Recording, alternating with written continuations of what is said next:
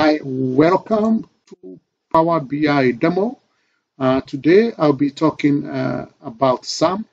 SUM is one of the main Power BI aggregate function, and we are going to do a full demo using a table with all the calculations, with all the entries, and then we're going to do a SUM, and we see how SUM behaves on a Power BI environment.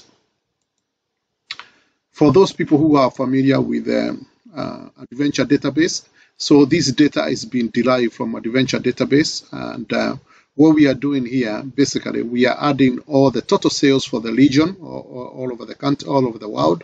So we can see here, SUM function allow adding all numbers on the column. So we got all these number here in the column, and it allow us to add it. So the formula for the DAX function for the SUM, so you first of all give the title of your calculation or your measure. So for us, we are calling it total sum. Then it equals, which we start with equals all the time when we are doing a DAX calculation. Then we do sum. So sum is a function. Then from there is going to do a drop down of all the tables which are in that particular Power BI.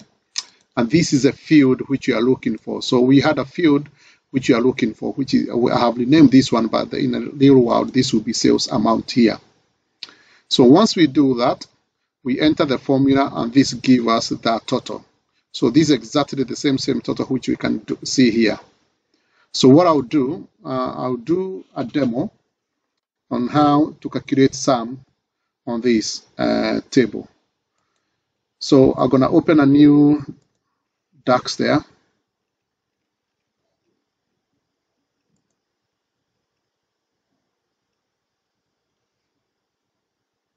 Then we go to the table. So as we've seen here, this is a table. This is our table here.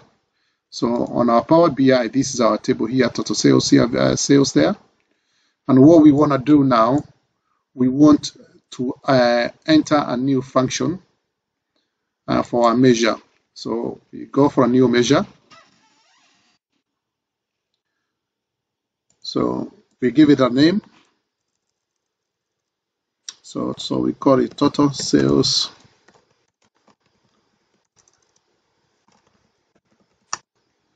I'll say demo.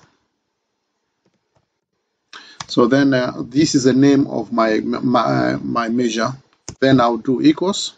Then because we are doing a demo of the SUM, so we do SUM, we enter SUM, and as you can see now, SUM equals column name. So we need the column name. So this is, we are looking for the column name, and you are saying sales amount. So this is a sales amount here. So we enter that, and we close the bracket, and we have a sales amount. So once we do that,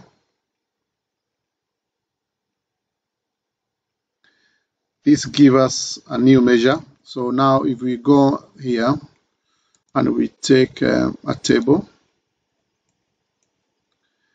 sales amount. So this is a total sales amount of everything, but now we add by the year. So due dates.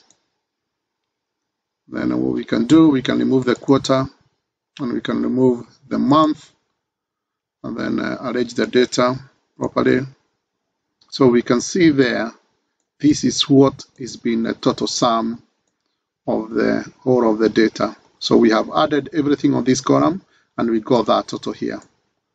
So in summary, what we have now, we have this total here, which you got it our demo there, and that is exactly what we are getting there. But this is as a result of adding everything on this table.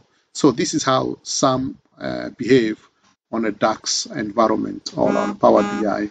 Thank you so much for listening, and don't forget to like, subscribe, and comment on this video.